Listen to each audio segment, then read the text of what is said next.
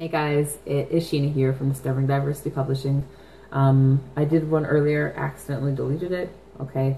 Let me start by saying this. Here's the tip for today.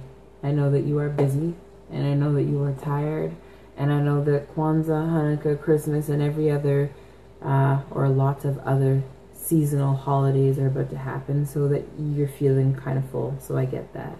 But my tip today is pick one person or two that you can reach out to that can hold you accountable to getting your work done. And by work, I mean your book. I know you've been thinking about it, you've been dreaming about it. It happens every time you hear someone has a new book out. You're like, wait, I have a book. I have this idea in my head. If you started writing it, I'm so glad. You probably put it away in your pantry drawer somewhere and forgot all about it, or it's stored in your computer somewhere and you forgot all about it. I need you to pick it up this season. Pick it up. Get writing it. I know that it's overwhelming, but you can reach out to me. I'm more than willing to participate in this part. It is the most fun to me.